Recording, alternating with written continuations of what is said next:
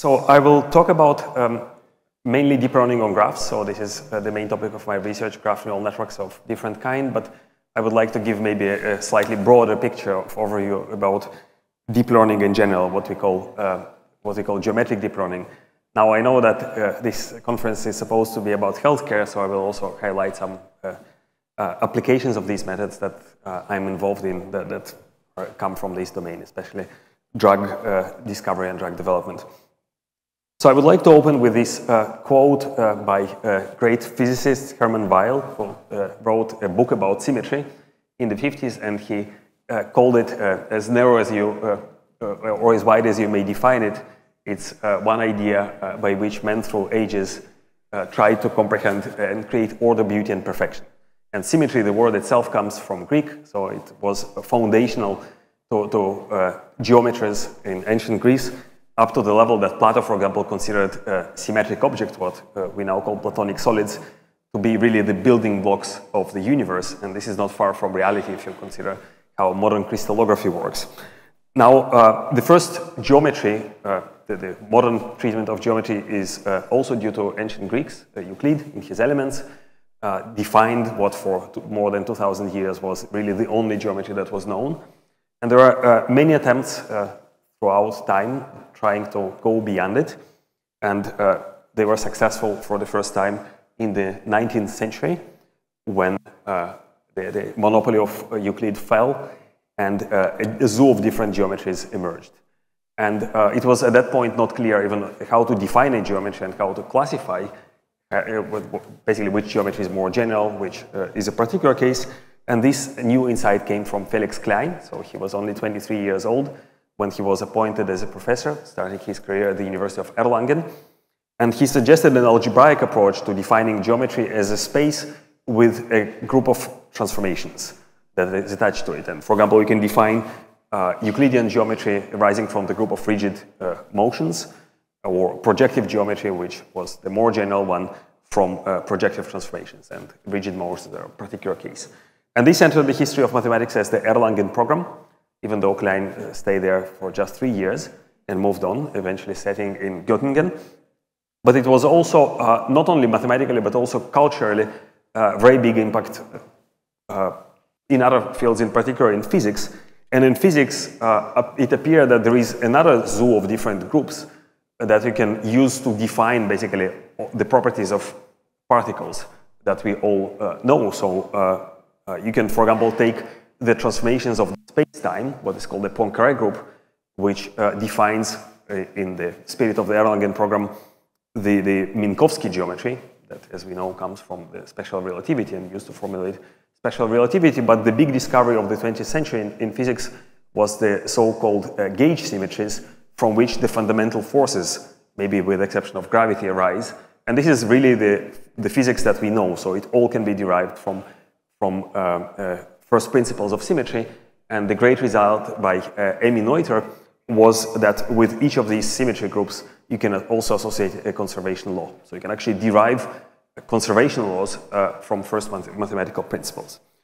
Now, in deep learning, we also have a zoo of different things, right? We have different neural network architectures, whether it's convolutional neural networks, as Bart mentioned, or graph neural networks, different forms of recurrent neural networks, transformers that are now very popular, and so on and so forth. And what is really the standard model of deep learning, right? Can we unify them in the spirit of the Erlangen program through some fundamental principles? And we claim that such principles are the principles of symmetry and can really write a very general blueprint of deep learning that follows very closely the Erlangen program.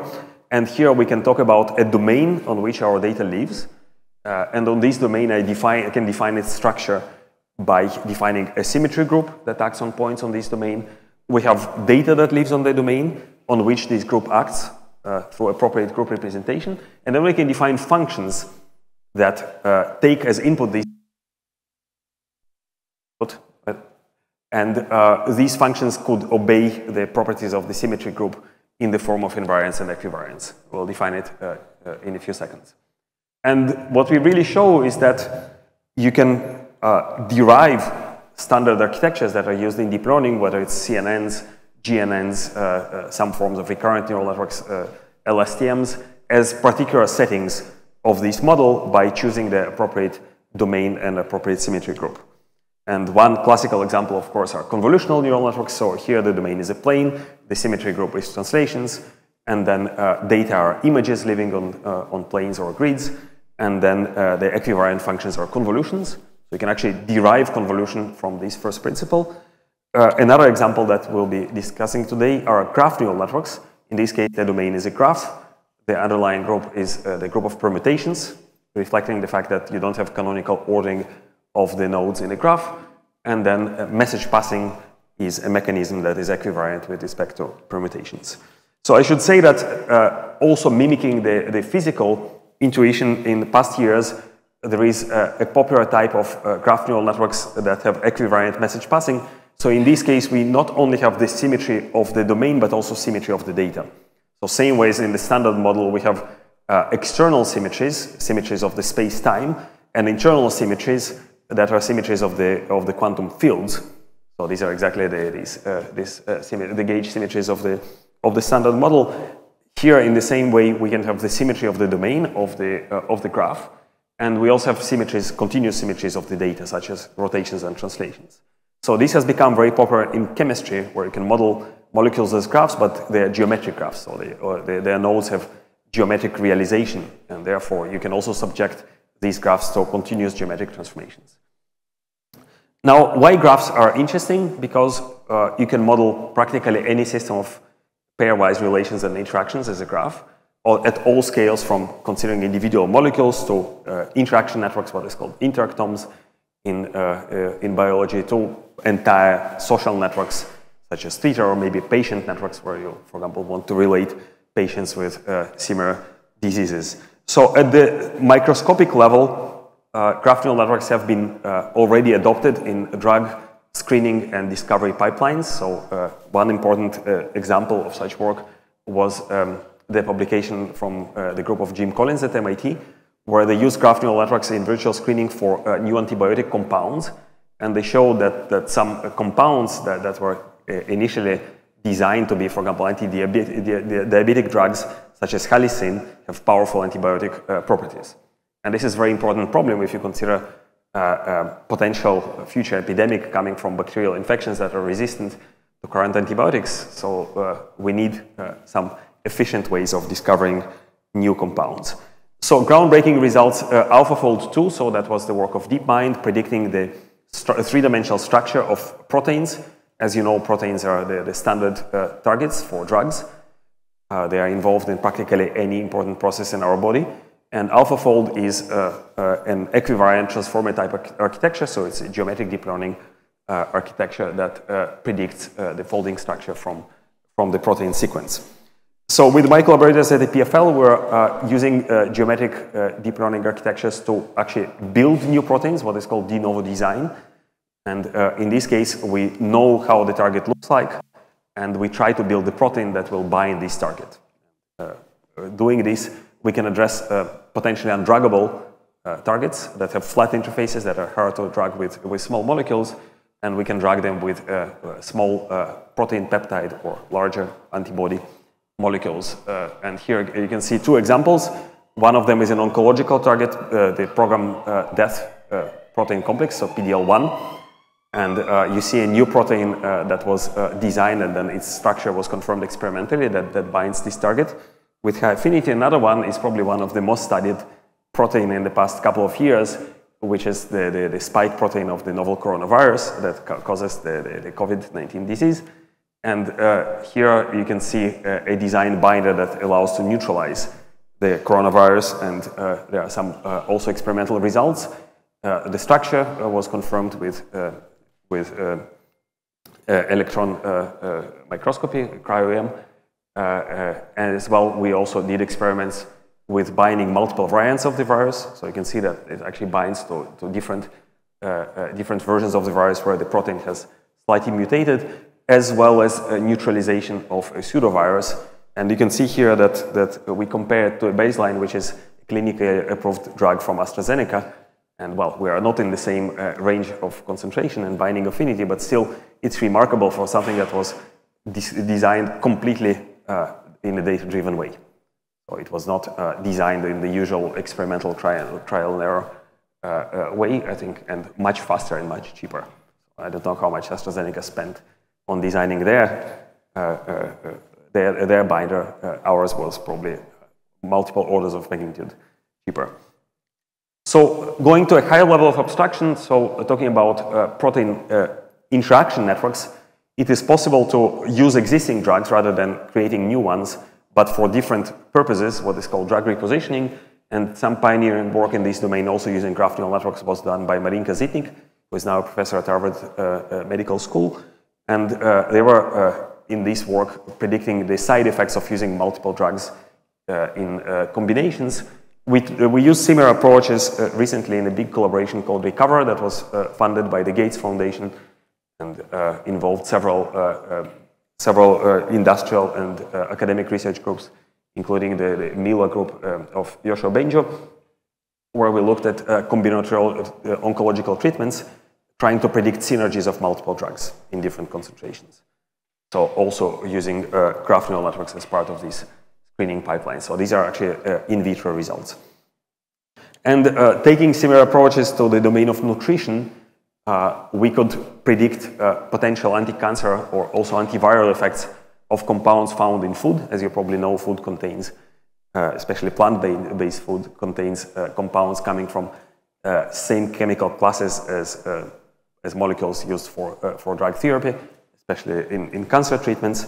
And this allowed us to create a map of different compounds and their potential health applications. We also collaborated with some star chefs that use these compounds to get a creative insight of how future nutrition could work.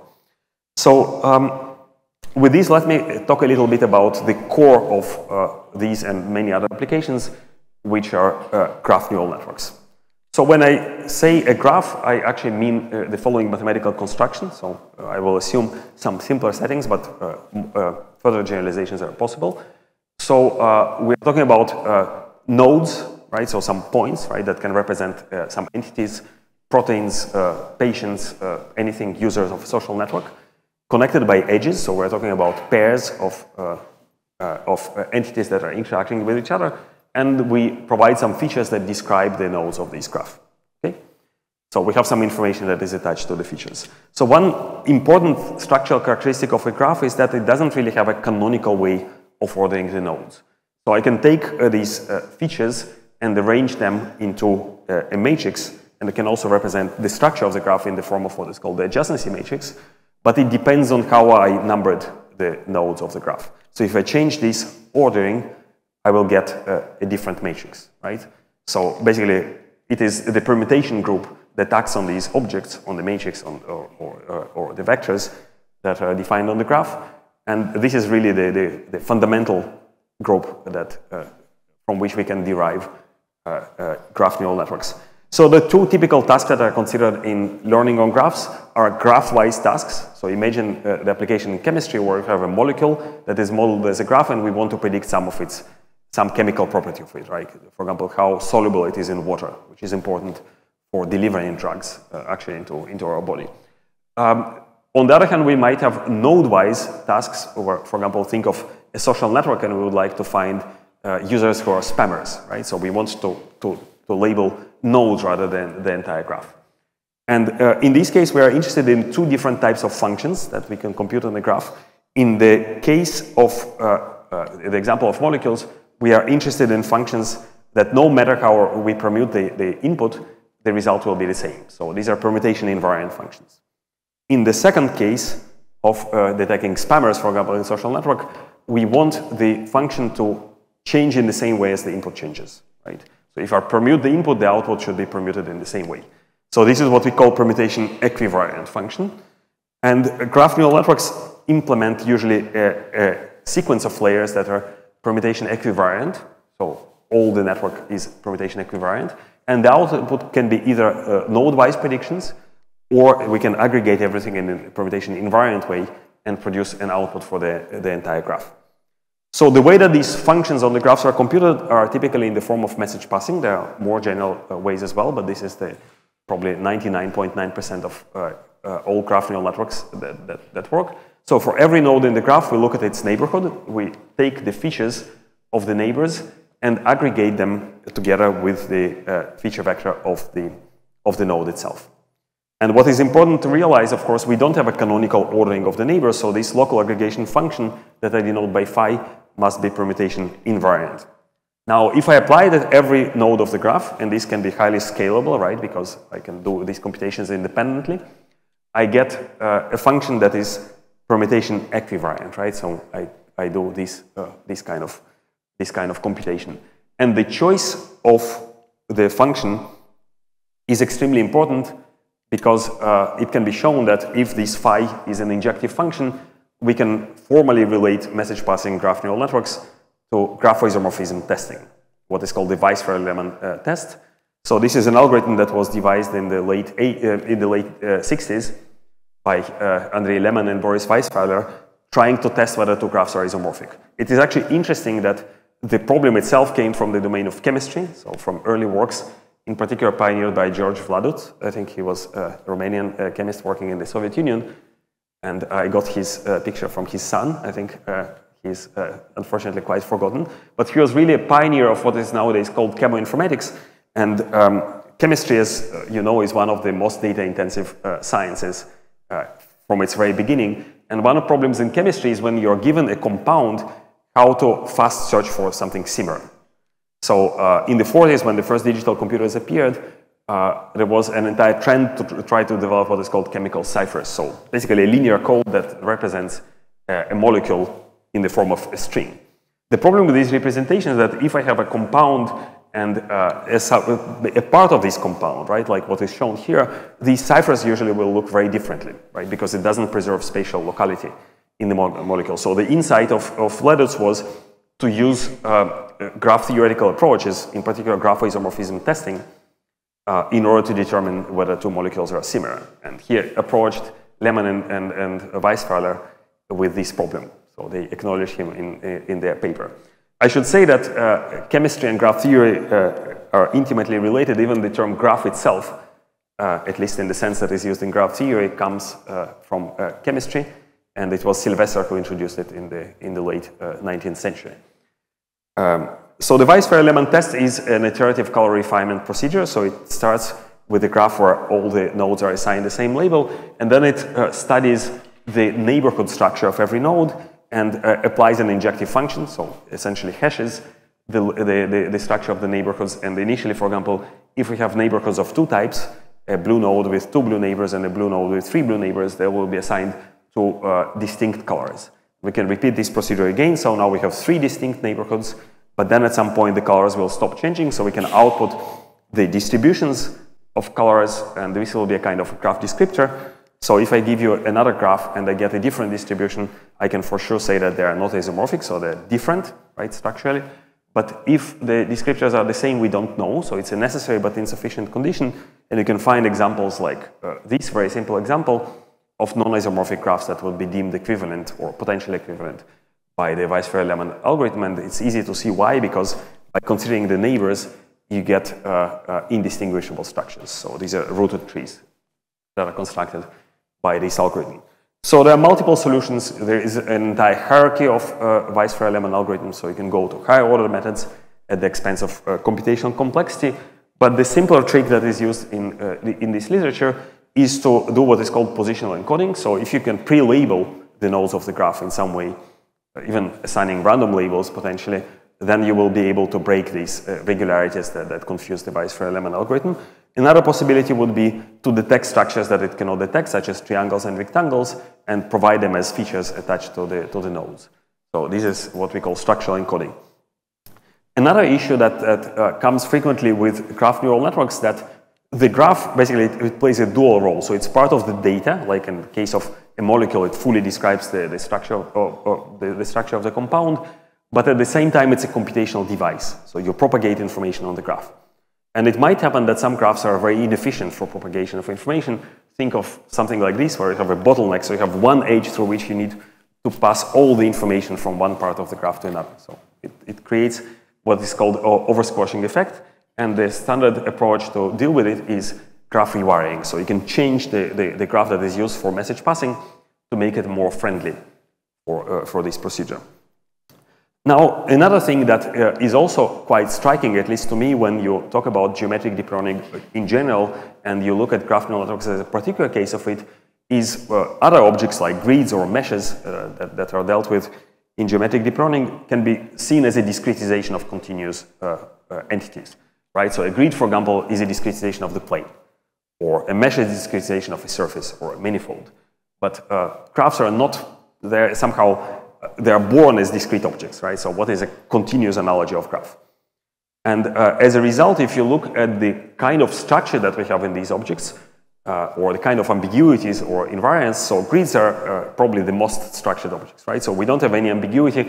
I can label the neighbors in a fixed way, right? So I can talk about a neighbor at my top or a neighbor at my bottom, left and right, and so on.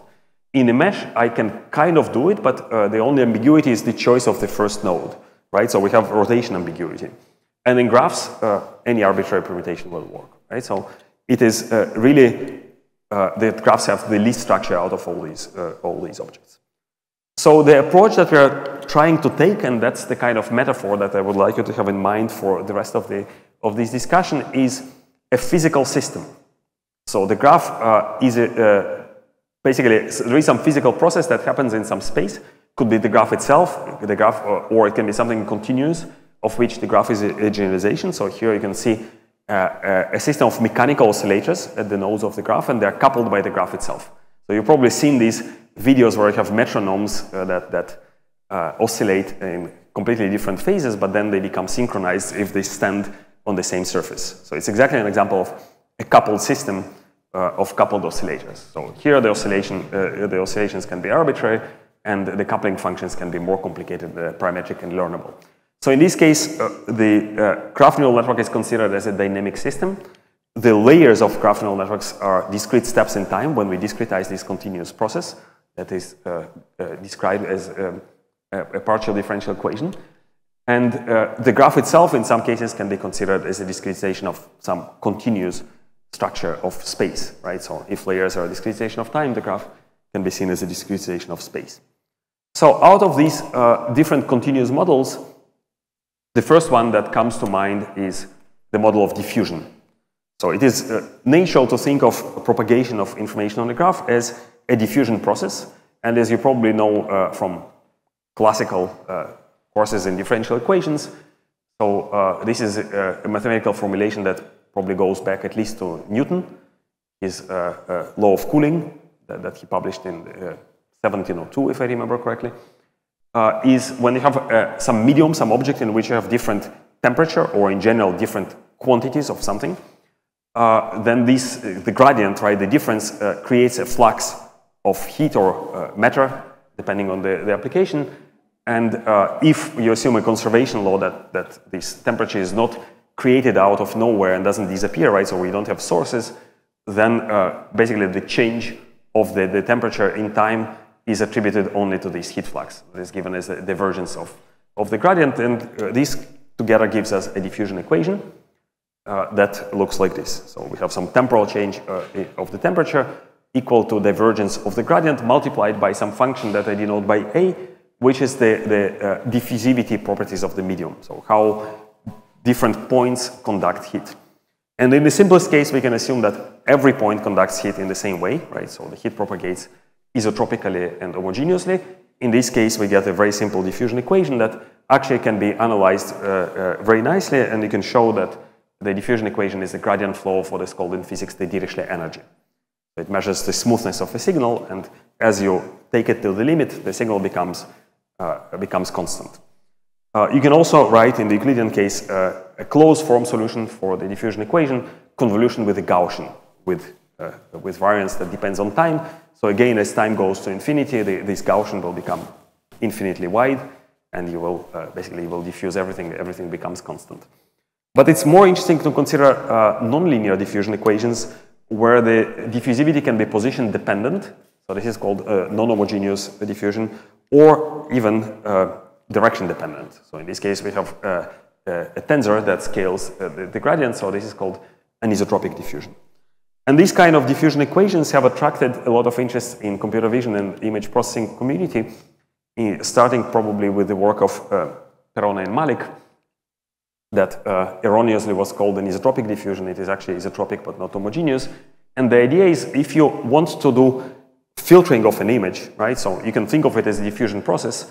So you have a noisy image. If you convolve it with a Gaussian, you will average out the noise, but you will also destroy the discontinuities in the image that are important for visual perception.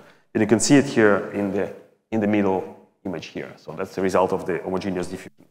So the idea of Perrone and Malik was to do a nonlinear adaptive diffusion that fills the edge. And this is done by changing the speed of the diffusion by making it proportional, inversely proportional to the strength of the image gradient. So the moment that the diffusion senses a discontinuity, it will slow down or even stop.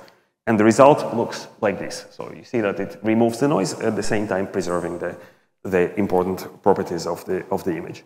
And an entire community emerged out of these ideas. So there are books and conferences about PDE-based image processing methods or variational methods. It is actually a very elegant idea. Mathematically, you start with a functional that tells you how your image should look like, so some energy, and then you derive the diffusion equation or other equations from optimality conditions, what is called Euler or Lagrange equations. And it all has been probably the predominant paradigm or one of the predominant paradigms in image processing. It all almost disappeared with the advent of deep learning for reasons that are probably similar to why all handcrafted features disappeared from computer vision. It's very difficult to come up a priori with a functional or an equation that would be suitable for any kind of data. And what we are trying to do, we are trying to reincarnate these ideas. I think a lot of ideas in deep learning have very short memory, so a lot of them are a reinvention of some old ideas, maybe in some new flavor, but we try to apply these ideas to graphs. And it's very easy to write a diffusion equation on the graph. So it essentially mimics the same constructions that we've seen in the continuous case. So we have the notion of the gradient, right? So it's just the difference between endpoints of an edge. We have the notion of diffusivity, right? So it can be a scalar function that multiplies this gradient. And we have the notion of divergence. So you just sum the edges that share a vertex. So basically, these are dual operators, right? So they are joined. So in short, it mimics all the continuous properties. You can also define the Laplacian on a graph. And here we get a nonlinear equation. So it is a system of coupled ODEs, ordinary differential equations. They're coupled by the graph structure itself. So in order to solve it, you need to solve it numerically. And the most straightforward approach would be to just discretize the time with some fixed step size that I call tau here. And you get what is called the Euler explicit scheme. And not surprisingly, it looks like a graph attention network. So you can interpret the diffusivity function as attention. So in graph attention networks, this function is learnable. So I will not go into these details, but in more recent work, we actually show that graph convolutional networks can also be derived as gradient flows. So you have something that looks like a generalized form of the Dirichlet energy on a graph. And instead of parameterizing every layer, like it is done in neural networks, you parameterize the energy. And then you have shared parameters, which makes the network much more efficient. But of course, there are some other, many other numerical schemes, so we don't need to stick to the explicit scheme. There are implicit schemes or semi-implicit schemes, multi-step schemes such as Runge-Kutta. And the way that we use the diffusion equation, we start with some features on the graph that potentially can be also encoded by a nonlinear encoder, node-wise. Then we run the diffusion equation for a certain time, and the learnable parameters here are in the diffusivity function. So basically, we learn the diffusivity function or the attention, and then we stop the diffusion equation and we read out the node features that are produced. And this is an example of node classification. You can also do the same thing for graph classification or for edge prediction. And it gives a new perspective on old problems. So we can, for example, study what happens to phenomena such as oversmoothing when features tend to become more and more the same on the nodes of the graph. We can analyze bottlenecks, as I will show later. We can see that many standard graph neural networks can be formalized as a discretization of some continuous model. And many efficient numerical solvers that are common in the PDE literature have not yet been explored, at least to my knowledge, in this community. So basically, we have a lot to borrow from this literature by viewing the problems of learning on graphs in this way. And there are many theoretical guarantees, for example, alternatives to the Weisfeld-Lehmann hierarchy. In studying the expressive power of graph neural networks, we can study the limits of diffusion type equations. I will show it hopefully at the end. And deeper links in general to fields that are probably less known in machine learning community, or at least in this particular community of learning on graphs, such as differential geometry and algebraic topology. So just to show you one example, so one of the problems, for example, of graph neural networks, because of a phenomenon called oversmoothing, it's generally considered to be difficult to develop deep graph neural networks that apply multiple layers. But here, depth is not a problem because we actually don't have the standard notion of depth, we have the diffusion time. So the number of layers, right, the standard notion of depth in graph neural networks or in neural networks in general depends on how you discretize the time. So if you take bigger step sizes, or you have adaptive step size, for example, or you have an implicit scheme, you can actually trade off the accuracy for the number of layers. Now, I mentioned in the beginning that, so this is the discretization of time. We also want to consider the graph as a discretization of some continuous space. And if we go back to the Euclidean diffusion in the plane, if you look at the Laplacian operator, for example, right? So in the simplest case of isotropic homogeneous diffusion, we have many ways of discretizing the Laplacian on a grid, right? So anything that is shown here is a valid discretization of the Laplacian. Because it's a linear operator, I can do any convex combination of these discretizations, right? There are many other ways. So what I'm trying to say here is the choice of the graph is arbitrary. So it is some computational convenience, and we would like to think of our graphs in the same way in graph neural networks. And to do it, we can again look back at works that have been done almost 30 years ago now in computer vision and image processing, considering instead of nonlinear diffusion type equations, considering non-Euclidean diffusion equations. And this was the work of Ronnie and his co-authors, my PhD advisor. Well, in the 90s, so 25, almost 30 years ago, yeah.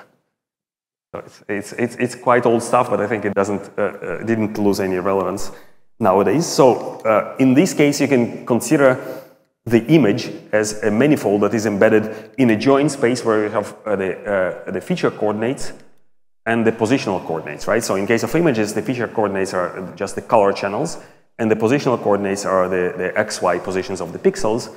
And by virtue of this embedding, we can pull back the metric, so we can define a Riemannian metric on this manifold, and with respect to this metric, we can write a Laplacian operator and a diffusion equation that is called the Beltrami flow. It appears to be a gradient flow of a functional that is a generalization of the Dirichlet energy that is called the Polyakov energy, and it's used in high energy physics, in particular in string theory. So this is a non-Euclidean equation because this operator, the Laplacian, is now defined on a manifold. It depends on the Riemannian metric. It's called the Laplace-Beltrami operator.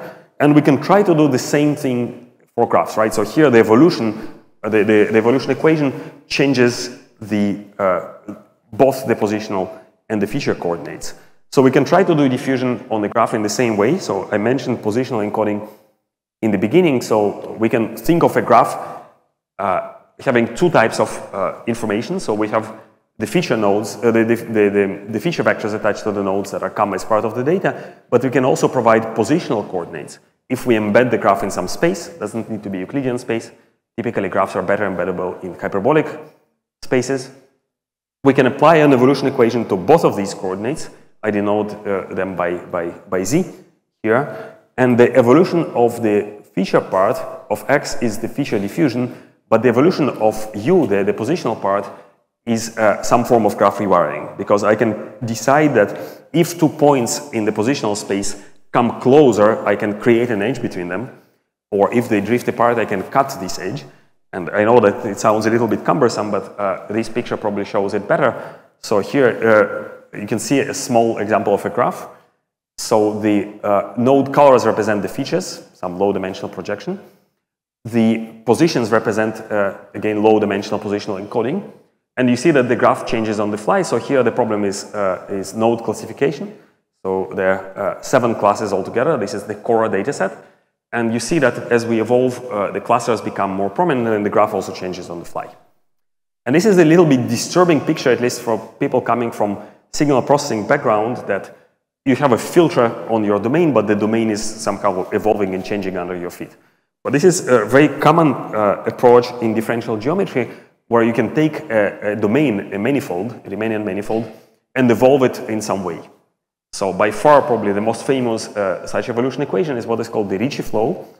So it is structurally similar to the diffusion equation. You can see that we have temporal derivative of, in this case, this is the Riemannian metric tensor on the left-hand side. And on the right-hand side, we have second-order quantity, a bit similar to the Laplacian. This is called the Ricci curvature tensor. So what it does to a manifold that looks like a dumbbell, if we run this equation backwards in time, it will become more sphere-like and then will collapse into a point. And this mechanism was actually introduced by Richard Hamilton. It is named after Gregorio Ricci Corbastro, early Italian differential geometer that introduced the Ricci curvature. But this mechanism was introduced in attempt to prove the Poincare conjecture, which, as you probably know, is a topological result conjectured by Poincare, saying that you can characterize a two-dimensional sphere by saying that any closed curve can be collapsed on it into a point, right? You cannot do it on a torus. So if you think that this is a torus, right? So if I have a curve like this, it cannot be collapsed into a point. So he conjectured that high-dimensional spheres can be classified in the same way, and this was triumphantly proven by Grigori Perelman about 15 years ago. That was the breakthrough, and exactly using the Ricci flow mechanism for this proof.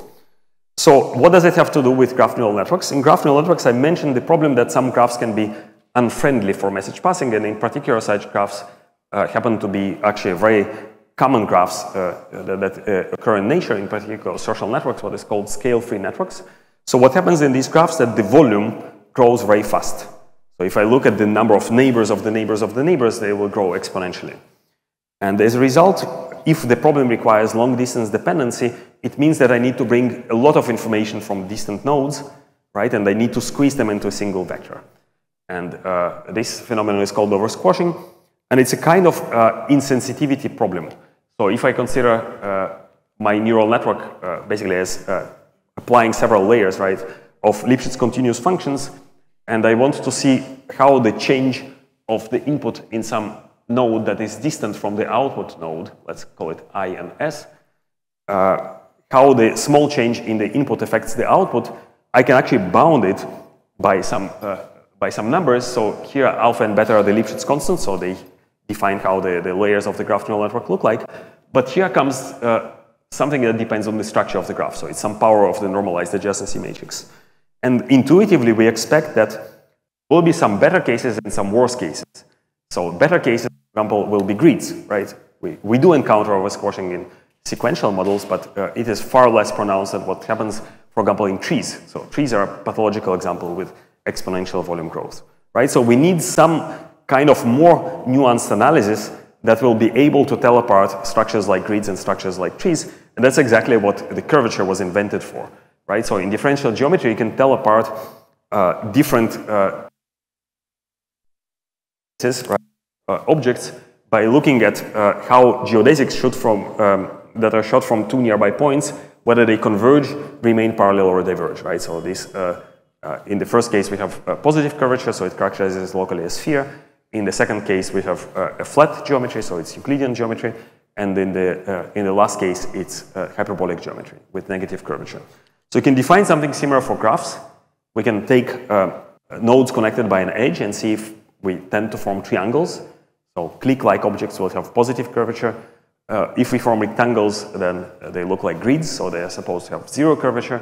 And if they diverge, right, so we have no triangles and no rectangles, then it looks like a tree. So without going into details, we can define a discrete version of edge-wise Ricci curvature. We call it balanced form and curvature that mimics the continuous behavior. So we'll have cliques assigned positive curvature, grids having zero curvature, and trees having negative curvature. And what we can show is that if we have a graph with negatively curved edges, then this constant that bounds the sensitivity, right, the Jacobian of the graph neural network, that tell us that there is a problem of oversquashing will be small. So in other words, we can attribute the oversquashing phenomenon to negatively curved edges. And once we understand it, we can do a smart graph rewiring that surgically changes the graph by touching on the edges with negative curvature. So we can remove some of these unhappy edges. We can replace them maybe with some edges that increase the curvature. And this provides a graph rewiring that doesn't affect dramatically the structure of the graph, but makes the graph much friendlier for message passing. And as a result, we show that in particular in heterophilic cases, where the nodes, the neighbor nodes have dissimilar labels or features from my own information, it improves significantly the output of the learning. So this was a paper that was done by my PhD student Jake Topping and my postdoc Francesco Di Giovanni, and it was an honorable best paper mention at ICLR, and obviously we're very happy. So obviously when you have a paper on Ricci curvature, the best way to celebrate it is with a bottle of champagne from Ricci Corbastro, which is actually from the same family of Gregorio Ricci Corbastro. They are famous Italian winemakers. I think the wine is junk, but just for the name. So the last thing I would like to mention is maybe some more exotic stuff. So I promised algebraic topology, so here it is. We can start with the graph, but equip it with some more structure that technically is called the cellular sheaf. So maybe making an analogy to manifolds in differential geometry. So a manifold is purely topological object, right? So roughly speaking, you have the notion of neighborhood, but you don't have notion of distance or angle or direction.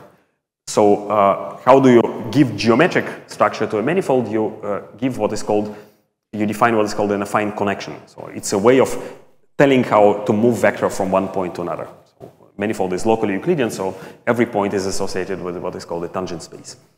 And if you describe a Riemannian metric, then there is a special connection called the Levi-Civita connection that is a kind of canonical one. So basically, the connection allows you to move vectors from one point to another. So we can do something similar on the graph. We can assign a vector space to every node and every edge. We can define maps, what is called restriction maps. So these are linear transformations that take vectors from one such space to another. And we can also restrict these maps, for example, to be orthogonal, or to be diagonal, or to be certain class or even certain group. And we can define a diffusion equation with on this sheaf. So the sheaf itself can be learnable from the data. And what is interesting is that it allows us to talk about the discriminative power, or the expressive power of graph neural networks by looking at the limit of the diffusion equation. So we ask, if we restrict our sheaf to be within certain class, how many, for example, classes of nodes we can distinguish in the limit.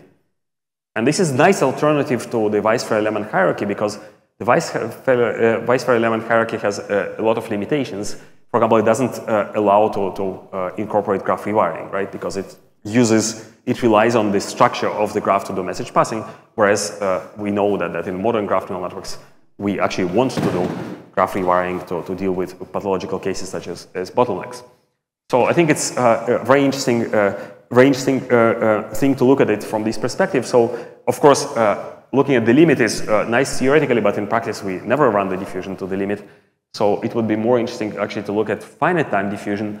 And here is probably where learning on graphs, or learning in general, can be considered as a kind of controlled PD. So we can use optimal control theory to understand, for example, whether we can reach a certain state of a system in certain time. So we can talk about efficiency, not only expressive power. And I mentioned this picture in the beginning, so I will finish with it. So we don't need, of course, to consider only fusion type equations. So here's a recent work that we presented at ICML earlier this year that was done with colleagues from ETH Zurich, where we consider a system of coupled oscillators. So it's a second order differential equation. It has a kinetic term. So the behavior is very different from diffusion. It is oscillatory. And apparently for certain types of problems on graphs, this is actually much better. So if you think of, for example, computing shortest distances, Dijkstra type, methods. So these are wave equations, right? So these are not diffusion equations, even though there are some claims that at least on meshes you can do everything with diffusion. So just to finish, I think it probably brings an interesting new set of tools and interesting new perspectives to this field of graph neural networks that traditionally has relied on discrete combinatorial constructions. I think by casting it as continuous systems, as partial differential equation, and discretizing it in certain ways, we can leverage a lot of results that exist in this literature that so far have not been yet explored.